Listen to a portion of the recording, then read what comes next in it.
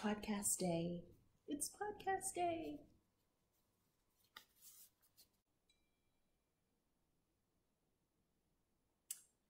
Hello and welcome.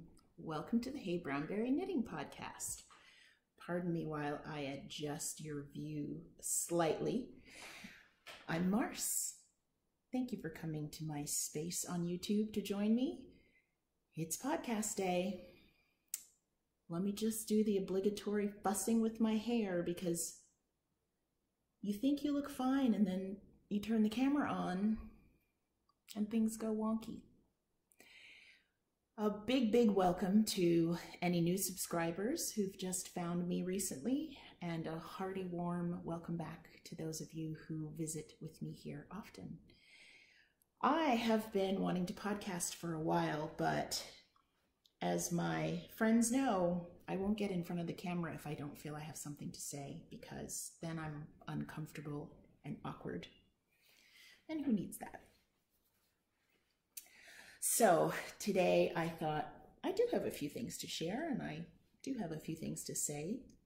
So welcome. I'm glad you're here. I had to put on the rest of my wardrobe for podcast day. I wish you guys could feel the softness of this beautiful silk scarf. Let's see if I can give you a view of some of the printing. This is an eco-printed silk scarf made by Maria, who is ninja.chickens on Instagram, and you can find her at ninjachickens.org. It's just such a comfort to wear beautifully crafted handmade items, and there's something a little extra special when you know the maker. Check this out.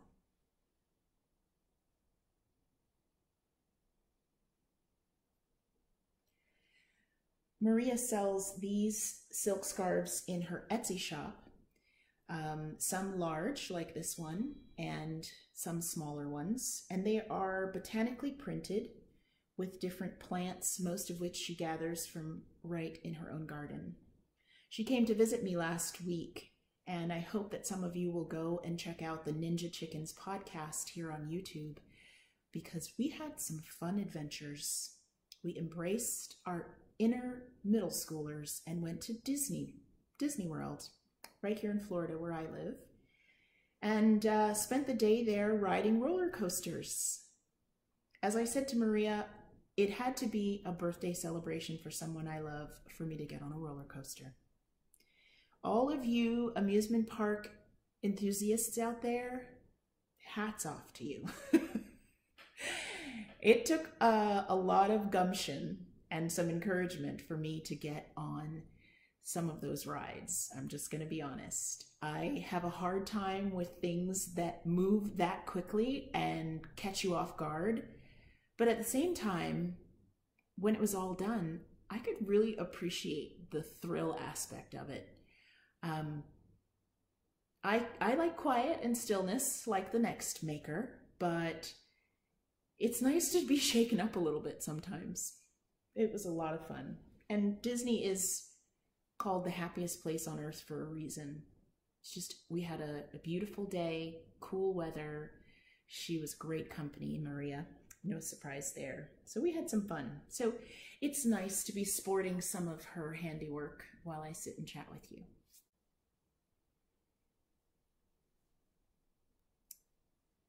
I was actually sitting here knitting when I thought about recording this short episode. I'm working on a test knit project, and because it's a test knit, I can't tell you too much about it, except that it is a large project that I'm loving so far and tucking into, and you can see the yarn color here. It's coming up a bit brighter on the screen than it is in real life. It's actually a very deep blue. I would call this a royal blue, if that helps put it in context. Not quite navy, but a rich color with lots of dimension. And I'm working on my Targhee spins, which are bamboo wooden needles. They're actually called spins because the join where the needle meets the cable, it rotates and swivels. It's hard for me to show it to you properly, but just trust me, they spin. For a large project, something with a big circumference like this, it is so convenient to have just the right needle join. These are very smooth, and I've had good experience with my Targhee needles. The fact that they swivel means the cable doesn't get twisted up when you're making your way around a larger circumference. This is going to be a garment type item. It's a cloak actually, and there are a good number of stitches on the needles. I need room to put everything under it, so it helps that these needles work with me and work with my hands. What are you knitting on, or sewing, or crocheting? You know I love interacting with you through this channel, so if you're like me and you comment during podcast viewing sometimes, pause right now and tell me what you're working on this week. I'd love to hear about it. I'll be working on this project for a little while, but it's one of those that I can really settle into because a good portion of the pattern doesn't require too much concentration, just enough to be interesting. It's my favorite combination of working the design and then rest rows in between. Of course, I'll share more with you about that when it's the appropriate time. I always feel really honored to test a pattern, and even more so after having released my own design. Some of you lovely, lovely people out there have purchased and have even started knitting my Pebbles Pathways sock pattern. Thank you. I really appreciate it. I finished a second pair very recently. You can see them here. If this is new to you, the Pebbles Pathways socks are a toe-up construction, and I've included some cable detail on both sides of the patterning of the foot and leg, as well as garter stitch detail in the center, and a little bit of twisted stitches in order to frame that patterning. So this is a pair that I knit for myself recently, primarily because I wanted to try out this yarn. I think I've talked about it before, but just in case, this is an abundant earth fiber yarn, which was introduced to me by my friend Jessica. Hi Jessica, see you soon. This is cinnamon. It's a natural American Targhee blend, and I believe it's out of Washington State, and I loved it. I changed my own pattern up a little bit, so if I can do it, so can you. I modified it to be a shorty sock, so you can see the cuff is not very long. I believe it was about 18 to 20 rows of twisted 1x1 rib. And that was to make the most of this single skein. This is actually a heavier weight yarn. It's a little heavier than fingering weight. I believe it's DK. And so I used a slightly larger needle and knit shorty socks to pretty much use up almost all of the skein. Other than that, I followed the Pebbles Pathways pattern. Guys, I'm not even going to be coy about it. It is a real joy to see all of the socks that are coming out using this pattern. I don't think I fully understood before what it's like to birth this kind of baby. There is a joy in translating your own thoughts to paper. There's joy in making something and seeing it come out the way you intended. But none of that matches the joy of seeing another person take that idea, spend their time, and celebrate that concept by knitting it themselves. So that's been an amazing thing to allow me to connect to others in the community. And while we're on the topic of socks, it does happen to be one of the things that I knit quite often. We're my sock knitters. I also finished this pair of socks. I've got both of them knit, and I I thought I'd share them specifically with you because the thing that really thrills me about fiber crafts is that there is always something to learn. So I've knit a lot of socks. I've made them for multiple members of our family. I've made pairs for myself. I've tried different designs, and I'm constantly working on how to get a really good fit. But still, there are things to learn. I have never used this particular wool before. It's a Lang wool self-striping sock yarn, and it comes with a spool of reinforcement thread, which I take to be a really cool extra, and I'm sure you could use it anywhere in the sock, including the toes, but I chose to use it in this pair only in the heels. And just to up the learning quotient a little more, I also tried 2 different types of heels, one on each sock, because when I do have trouble with sock fit, it tends to be right across here, the top of my instep, or that area where your ankle diagonal begins. And when socks have fit poorly in the past, it's because I've used a short row heel or another type of heel that doesn't allow enough depth. I was going to say width, but it's really about the depth of that heel cup. And so the tightness really shows up across the top of my foot. So the 2 heel types that I tried in these socks were things that I've wanted to try for quite a while. The first one was the mini gusset adjustment by Mina of the Knitting Expat, who is one of my favorite podcasters. You may know her. She is the Knitting Expat on Instagram, and she has the Knitting Expat podcast here on YouTube. She's a prolific designer and just really good at putting out useful content and inspiring projects. So she has a mini heel flap adjustment. I hope I'm saying that right. I'll link it down below so that you know what I'm talking about. She's got sock patterns available on Ravelry, and one of her basic sock patterns includes that adjustment piece, which is an excellent resource because really you can use it with just about any sock, and she gives you instructions for toe up and top down. So one of the socks included that adjustment, which was a really cool thing to learn. That was this one. And when you're just looking at the sock, you can't really tell that anything special is happening. But that adjustment happens right in this area. Sorry, looks like I'm being rude in the way that I'm pointing. Let's use the index finger. It happens right in this area, and it doesn't really mess with the rest of the shape of the sock. And it was very easy for me to do, even though within the heel, I was carrying both the yarn and the reinforcement thread. So you can see there's still that short row heel shape, a very nice fit, but it allows for a bit more depth. And then this diagonal measurement gives me more room. In the second sock, I used a suggestion from Maria, who had tried this short row heel cup adjustment.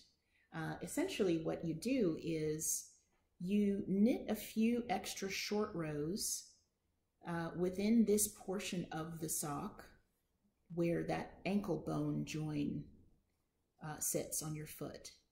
And as you're knitting the heel around, if you think about a standard wedge heel, if you've knit socks before, as you're knitting the heel around, in order to give yourself that extra room, you put some short row shaping on either side. And on this, you can see a bit of the puckering that happens because of those short rows, but you cannot see that once it's on your foot and stretched out over that section. Now, the funny thing is, I use the reinforcement thread on both of these socks, but look at the difference in the heels. On this one, it's not only that the reinforcement thread striping was happening at a different place in the spool, I think it's also just the format of knitting. So there's a lot more marling and splashes of color in this version, where I was working back and forth in short rows at a specific point and then continued on the heel, versus this sock where the adjustment was happening in a much different place. I don't want to give away paid pattern information, but the adjustment was happening in a different place, and then I continued on with the reinforcement thread. So it's just a cool thing to see the difference that happens when you're using one or the other types of techniques. If you knit socks and you use different methods like the afterthought heel or a short row heel or heel flap and gusset, you know that each one of those has its own effect on the way your heel looks in the end, and the way your yarn striping, if your yarn has specific colorways flowing through it, you know that it has an effect on how that looks. So like I said, you're always learning something when you're making, and that's great. There's nothing wrong with that. So many of you have participated in really important conversations that have been happening. Primarily, I've been following these conversations on Instagram because that tends to be where I spend most of my social media time.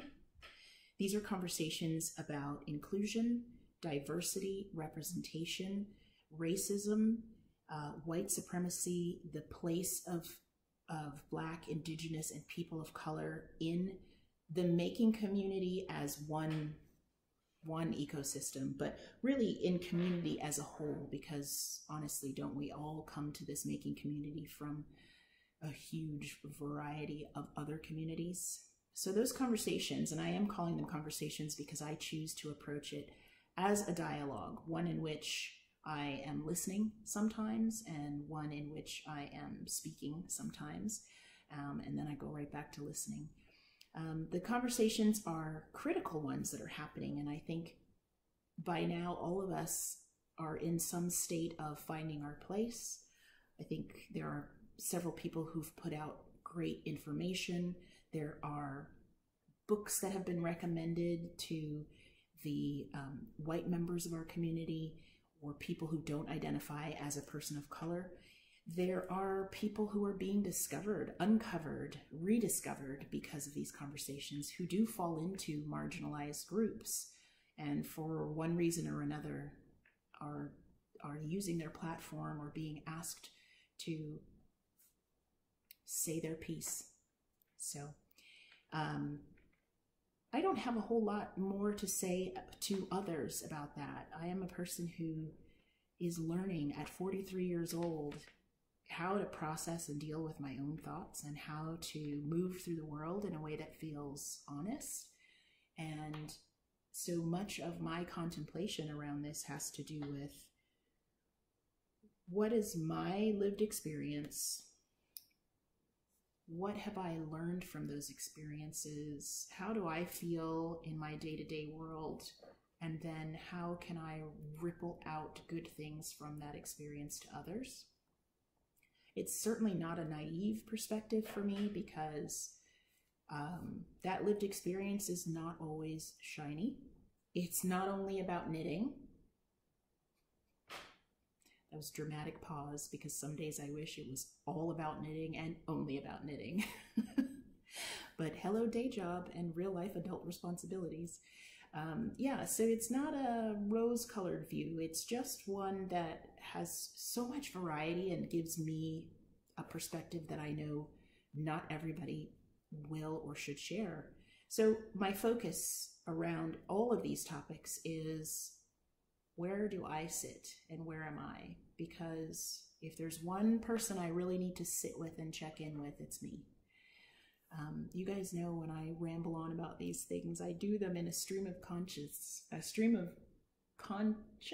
kind of way that couldn't be scripted if I tried. So I'm giving you unfiltered some of how I feel. And the thing I can grasp to most clearly is, how do I feel about myself, my platform on social media, what I have to offer, what I've gained, which is a lot, and when I see and read and hear and learn things, what I can do with it. One of the things that's been great has been the opportunity I've had to find more people who are making and creating and inspiring. It started very simply with a list of Black, Indigenous, and people of color who are dyeing yarn. Yarn is a common medium for a lot of us, and selfishly, I'm still thrilled at the possibilities of color and yarn bases and what can be created from the mind of someone who starts with a blank canvas. So I started with yarn dyers who fall into those groups and collected them into an Instagram story highlight. And I didn't find them all myself. In fact, most of them came from other people recommending these yarn producers. Some are shepherds, some are indie dyers, some dye fiber, and they were sent to me, suggested to me when I asked for people from these groups who have these things to provide. And that hits home for me on several levels because I have dyed yarn, I have been a business owner in that particular arena. I am a Black person. I do identify with more than one marginalized community. But it also hits home for me because it is about the economics of our craft and our passion and our hobby, if you will. And where we spend our time is so important, but where we spend our money is such a tipping point. And where we invest, especially financially, I mean, it tends to make a huge difference, not only in an individual person's business, but in the community as a whole. So when I reflect on where I sit in this topic, that's the space I come back to. Who am I supporting? What am I buying? What's the story behind that material? And that's not to say that I will only buy from one specific group or type of person or type of producer, but it is to say that I gained a lot from asking the question, do you know people in marginalized communities providing this one piece of our craft? And I was thrilled to see how many answers I got back. Selfishly, it gave me an excuse for a little retail therapy to go support those people. And it also helped me make some really critical connections for future designs and to put together people within my network. So for that, I am very grateful. For the new blogs and articles and Instagram accounts that I've found, I'm very grateful. I am not an expert on any piece of this topic except my own experience and my own intention. So that's that. That's where I am. I have probably only a couple more things to show you, so let's get to it.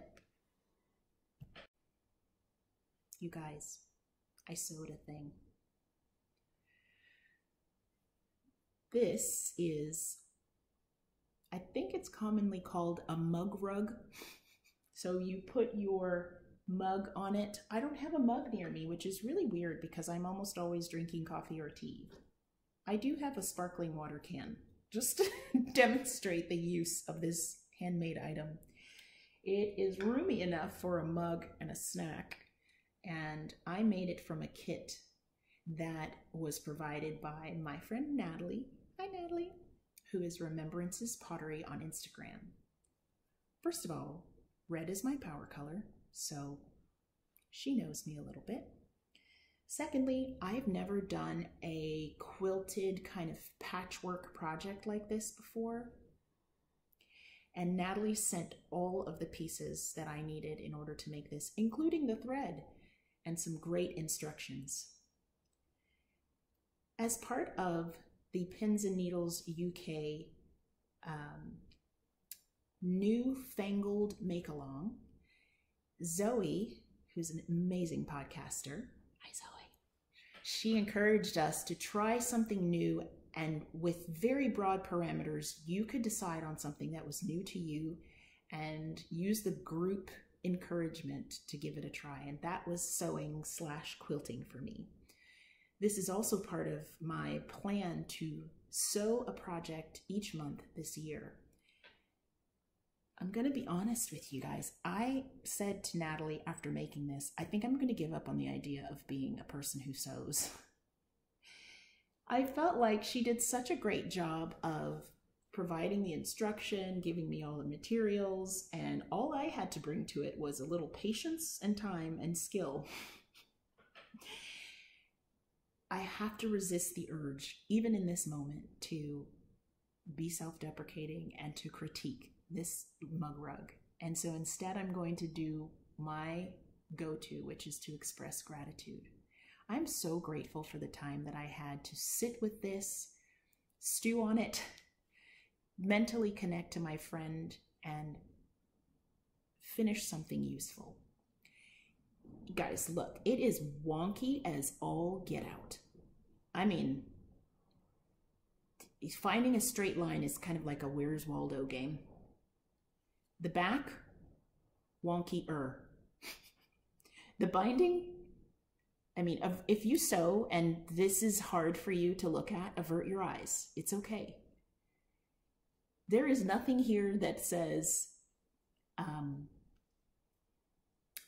even semi-professional or advanced amateur. This is just a jolly good try. I'm glad I can laugh about it now, because on the day of, I was so frustrated. There's nothing like being challenged by something that you're not immediately good at. And I know as a grown-up, I should adjust to that. But I refuse to be comfortable with it. It was very uncomfortable to be in that space of just not matching up my corners and not feeling like I was getting any of the binding right. But you know what? I put it down for a day, and I did talk to a couple friends about it. And then the next day I started using it, which was the whole point, was to make something very pretty to look at that I could use. And this is that. If I was striving for perfection, I wouldn't have started. So I encourage you to go and check out the Newfangled Make-a-Long in the Pins and Needles UK Ravelry group. It's a great group, very encouraging. Zoe is very active and interactive in there. And my February sewing project is done. I'm pretty proud of that. What new things have you been trying? Do tell. I have to tell you all, this scarf makes me feel very fancy. Okay, moving on. I will spend a little time telling you about a few new to me things in continuing that theme. One is a farmer by the name of Cheris. I will put all information about Tarheelbilly Farm down below, and stop potentially butchering her name. This shepherdess was new to me, and I found her through my request for BIPOC yarn producers. And she has Tunis sheep. This is Tunis fiber. I have never used this fiber before. I'm going to show it to you in each of the forms I have it in right now. I'm a spindle spinner, so I'm taking my time making my way through the 4 ounces that I purchased from Tarheelbilly Farm. This fiber, still some veg matter in there. It's pretty dreamy to spin, guys. I have really been enjoying this. I'm just trying to give you a sense of what it's like. It's a longish staple. I need to do a bit more reading on it, because a lot of times I'm not the best judge of how a fiber is typically described, because my measures are easy to spin or hard to spin. Those are not technical metrics. But this one has been pretty easy to spin. It's very grabby. It has been fairly easy to go from one piece to another and rejoin them in.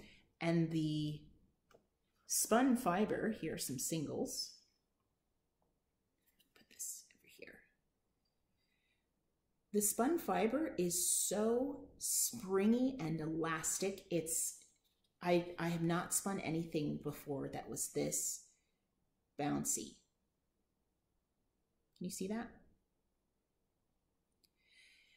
I love it. It's so easy through the hand, and it has a natural thick and thinness that's happening probably because of my spinning style, but also I think it's just part of the way this spins up. The way it was prepped was in a bat. It wasn't sort of an organized roving.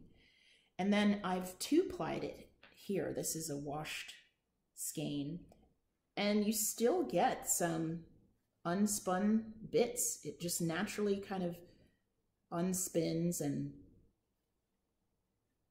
you know, you can see where it's coming apart a bit in some areas. But I love it. I actually am very anxious to knit with this, and I've committed to spinning the whole 4 ounces and then doing a project with it. And I'm very excited to see the kind of texture it creates. Have you spun with Tunis? If you have, set me straight in the comments as to the characteristics of this fiber. I think it may be different if I were spinning it on a wheel, but I'm enjoying it, so that's what matters. I'm going to keep going on that until I've finished the bat and plied it all up, and then I'll decide on a nice smaller project that will showcase its texture. I was just listening to Louise Scully on the Knit British podcast the other day, and I really enjoy that audio podcast. It's such an easy one to listen to. I have to say hello to Louise if you're watching. Some of you have commented that you enjoy watching my podcast or really listening to it. And so thank you for the compliments about my calm voice and so on. I will tell you that it's getting in front of the camera and knowing I'm going to connect with you that brings me down to a more zen level. I'm not necessarily the calmest person in real life. My friends can tell you that. But I do feel calm when I sit here, and Louise does that for me in her audio podcast. I love listening to the breed study reports that she reads out from those who have tried out a specific breed fiber for that episode, and I could listen to that all day. I find it fascinating. While listening to that podcast, I heard about the make-along that she's running, which is called Fieldwork. And the Fieldwork Make-a-Long, at its essence, is a make-along for using yarns that are produced by the Edinburgh Yarn Festival vendors that will be at the festival in Edinburgh this year. And there are several of them. I think she said there's over 60 of them, and she's listed some on her website. I am going to the Edinburgh Yarn Festival again this year. Oh, I can't wait. It is really a highlight of my spring. So when I heard about this make-along and that it was for using yarns from the exhibitors, all wool yarns, I went back to my stash from Edinburgh Yarn Festival last year and came up with these. So these 3 yarns were purchased at the festival last year. Some Uredale Shetland, this Blacker mohair blend, which I've already knit with and love. Actually, I've knit with all of these already. And this Jameson and Smith Shetland. So of the 3 of them, only the Blacker is a blend of wool and mohair. It's a 50-50 pure new wool and mohair, and I used it in a pair of socks and I love it. The color's very rich, it's very easy to knit with. I love the grab in all of these. When I say grab, I mean that woolly feeling, just the textural feeling of a yarn that isn't highly processed, maybe a bit more guard hairs than usual. I love that, and all 3 of these have that characteristic.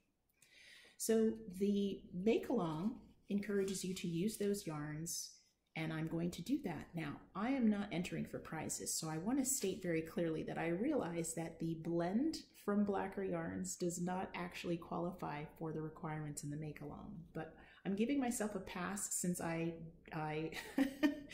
am making myself ineligible for prizes. I just want to be part of what's happening and use up these yarns from EYF 2018 hopefully before I head to EYF 2019. So I'm going to make the Lineate Hat Pattern by Elizabeth Doherty, and I'll link that below. I'm not doing a lot of editing this time around, so normally I'd show you a picture. Actually, hang on, I can show you a picture. All podcasters think it's funny when we tell you to hang on as though you're really here, but hopefully that makes you feel connected. Hang on, I'll be right back. So I ran to get some pictures of this pattern. It's called Lineate by Elizabeth Doherty. There we go. And it's a simple colorwork hat that has been in my queue for a while, and I'm very excited to make it. Here's a front view. So as you can see in the example, the brim of the hat is done in a contrast color. Obviously, your choice to do that or not, and I do choose to put that bit of detail in there. And then you use two other main colors. Well, wouldn't you know that these yarns that I have that are left over from other projects, the Jamieson & Smith and the Uredale have almost exactly the amount of yardage I need for a medium size for that hat. Now that might mean I'm cutting it close and a bit of yarn chicken may be in order, but I think I'm gonna go for it. And then my small contrast at the brim will be this blacker. I'm excited to cast that on. I only haven't done it yet because there's some other projects I wanna make progress on. So that's the Fieldwork Make-a-Long. Check it out in the Ravelry group for Knit British, or on Instagram if you use the Fieldwork MAL hashtag, you'll see some great projects already finished and some underway. And the last thing I want to share is a new to me dyer who very, very kindly sent me some sample skeins. Oh my goodness. Okay. Be right back. You guys, I am not too old to play dress up. And seriously, this scarf begs, it just begs to be used in 100 different ways. Complete tangent, but I was going to put this around my neck and it ended up over my hair and now I love it. Back to the topic at hand. I was very kindly gifted these skeins of Marianated Yarns, and I'm going to make sure that I don't mispronounce. Yes, it's Marianated, which is really a play on the dyer's name. So she sent me these beautiful yarns after asking if I would like to sample some of her hand-dyed yarn, and I said, yes, I'll take a skein, and we talked about the colors that I like, and she sent all three because she said she couldn't choose. So this beautiful, colorful, just piece of eye candy is Quintessa, which is the fingering weight. It's 100% superwash merino. Isn't that gorgeous? I'm going to turn it over just so you can appreciate all the color that's happening there. The blue stands out, and purple, and some of the greens, but really it's like your eye can't land on any one color. It's all beautiful. The colorway is Marsh Lights. Beautiful, beautiful. There's some marshy areas here in Florida, and they're pretty, but I don't know if they're this pretty. And then this deep, deep purple. I'm holding it back a bit in the hopes that you're getting the same color I am. Yep, that's about right. Maybe slightly lighter. This is her Playtime DK base. So this is a DK weight yarn, and the colorway is called Amethyst. I'm in love with DKs. I have a pattern design coming up for a shawl that's done in DK weight yarn. It's that perfect in between. Isn't it beautiful? Amethyst. And then this last one is her Playtime worsted base. And that is 100% superwash merino as well. And the colorway is Cassiopeia. I want to use these all together. Now, the dyer behind Marianated Yarns has offered to send me more for a giveaway. And because so many of you have been so supportive to the tune of many, many, many, many of you being here to join me. I think I'm going to take her up on that. I was instructed to keep these for myself. Otherwise, I'd happily share. But I also will happily knit with them. Thinking if I do something like a crochet shawl, I can use all 3 of these, regardless of the fact that they're different weights. Their colors just scream to be used together. So thank you so, so much. Check out Marianated Yarns. You can find her on Instagram. I want to wrap up with a quick plug for the folks who've already come on over to my Ravelry group, the Hey BrownBerry Knitting podcast group on Ravelry, and I'd like to invite you to come and join us there too. We have a couple very active threads. One is for a Pebbles Pathways sock knit along, and the other is for make-along, all crafts included, called Finally Fix It. It's the Finally Fix It make-along, and just as the name suggests, I'm encouraging you. Had some kind of technology blip there. The Finally Fix It make-along is to encourage you to pull out that project that has been hibernating, hiding, marinating, and waiting for you to finally fix it. My family has returned home, so there's going to be some more background noise now. Sorry. Hubby apologizes. I asked him if he wanted to join me, but he doesn't want to, so I'm going to wrap it up. The Finally Fix It make-along is to encourage you to pull those projects out from the shadows and finally fix it. It doesn't matter what it is, darning some socks, fixing a quilt, readjusting a sweater.